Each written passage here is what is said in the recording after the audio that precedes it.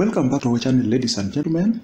Now today we want to start with this simple geometry problem. So you've been given two inscribed quarter circles and the yellow semicircle. Then you've been told to find the radius r of the quarter circle. So if we transfer this problem to the whiteboard, now to find the radius r of the quarter circle, then here we've been given the radius of the semicircle is 5, meaning from point O to B is also 5, from point AO to A is also 5. Any line from the center to the circumference is the radius. So for us to get the radius of the quarter circle, remember this is the quarter circle, the radius is r, meaning that will also be r. So if we divide this diagram in this manner, then what will it imply? Any line from the center to the circumference of the semicircle is the radius of the semicircle. So if from O to this point is 5, then again from O to C is also 5, because it is from the center to the circumference. That is the radius 5, which we've been given to be 5. Now if the quarter circle has the radius of r, meaning if this is r, then it means this is also r, then this will also be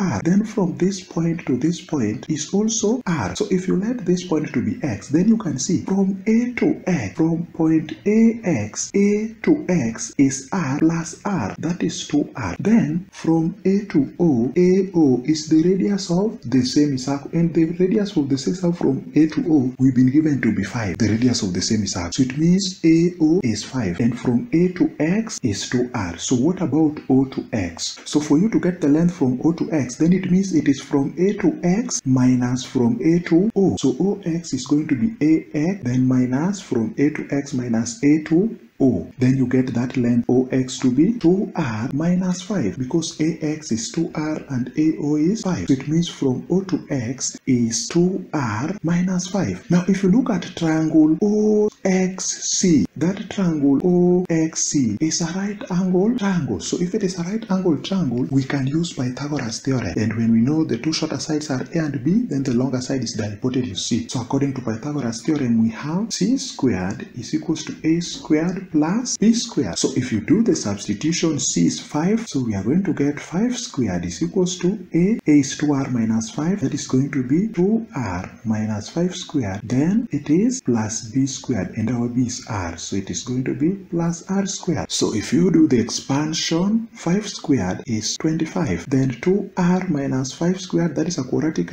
identity. When you have A minus B squared, that is normally A squared minus 2ab plus B squared. So if you use that here, what do we get? A squared is going to be 2r squared, which is going to be 4r squared minus 2ab, that is now going to be 2r times 5 is 10, then times minus 2 is now going to be minus 20r, then plus B squared, B is 5, so that is going to be plus 25, because 5 squared is 25, then it was plus r squared. You add that your r which was there. Now if you look at this, 25 and 25 will cancel out on either side of the equation, so this side will remain with 0 to be equals to 4r squared, and plus r squared is going to be 5r squared, then minus 20r. Now if you look at this, r is a common factor, so you have, this implies that you have 0 is equals to, if you factorize out 5r outside, 0 is equals to 5r into, here you will remain with r minus 4 minus 4. What is the radius r? Now here if we have 0 is equals to 5r into r minus